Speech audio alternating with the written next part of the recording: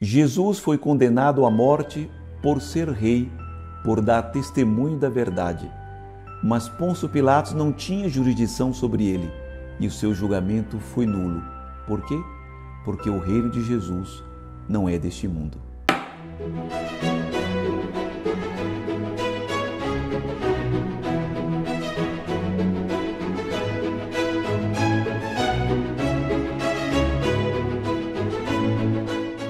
Queridos amigos, salve Maria!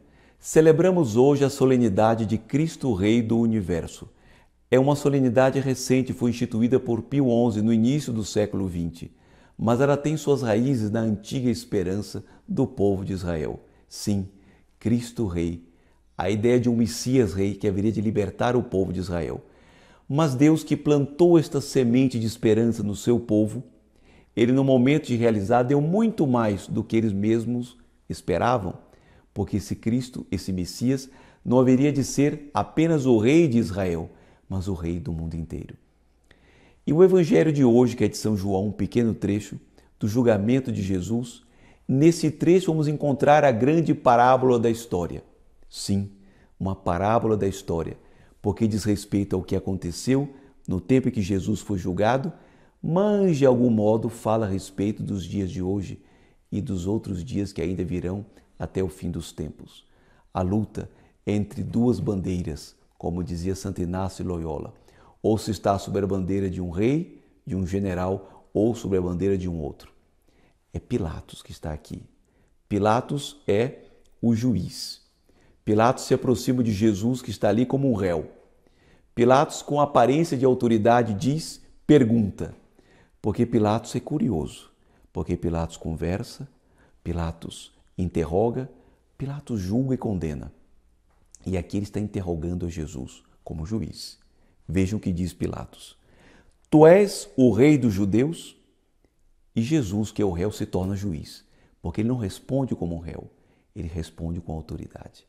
Ele responde como juiz e Pilatos se torna o réu.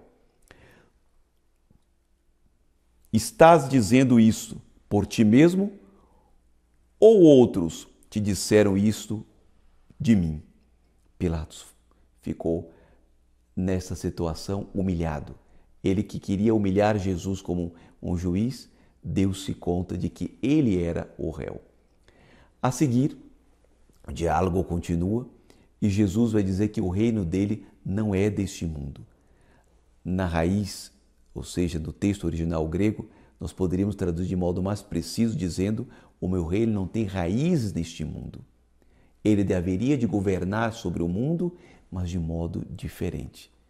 O final do Evangelho explica bem o modo de governo de Cristo sobre o mundo. Tu dizes, eu sou o rei, é o Senhor quem fala.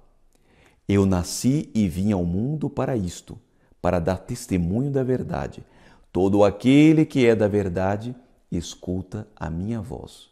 Ou seja, aquele que se deixa governar por ele, porque o coração de cada homem deve ser um trono onde Cristo Rei governa, este, ao exercer qualquer atividade, vai exercer sob a influência desse Cristo.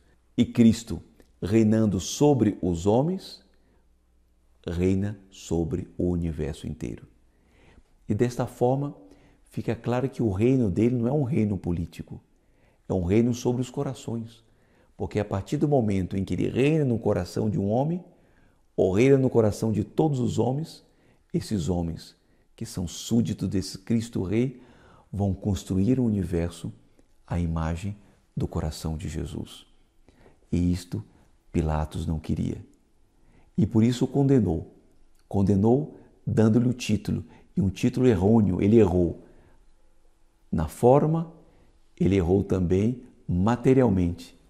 Ele não tinha jurisdição sobre Jesus. Meu reino não é deste mundo. Ele que disse, Jesus Nazareno era a sentença, rei dos judeus. Ele deveria ter dito rei de Israel. Até nesse sentido Pilatos errou. E assim nós temos, na festa de Cristo Rei, uma mensagem de esperança e de vitória.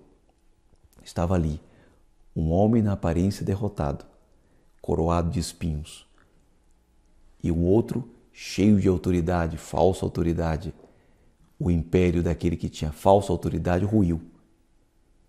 E aquele que tinha aparência de derrota venceu. Venceu e reina sobre o mundo inteiro. E nós, rezando o Pai Nosso, estamos antecipando o cumprimento desta promessa. Venha a nós o vosso reino. E esta oração que nos foi ensinada por Ele não ficará sem resposta. O reino de Cristo virá. Abençoe-vos o Deus Todo-Poderoso, Pai, Filho e Espírito Santo. Amém. E até a próxima, se Deus quiser. Se você gostou desse vídeo, deixe seu like e não se esqueça de se inscrever no canal e ativar as notificações para não perder nenhum de nossos vídeos. Comente e compartilhe com seus amigos.